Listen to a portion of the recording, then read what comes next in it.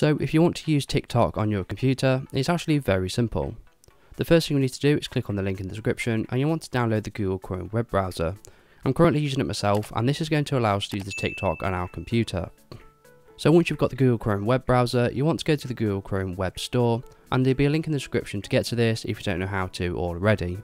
So once you're on the web store, you want to click on the search bar in the top left and you want to type in TikTok and search for it. You should see TikTok mobile downloader at the top and you want to click on that.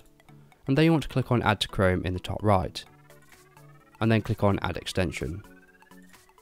Now you notice a new extension has been added to the top, and these extensions are basically plugins that can be used with your web browser. Each plugin will do different things. For example, this TikTok one will allow us to use TikTok. So you want to click on the TikTok plugin we have just installed in the top right, and then you'll notice that a TikTok window will appear. Now this is going to be like using the TikTok as a normal app on an Android or iPhone. You can go ahead and use it just like you would on an Android or iPhone.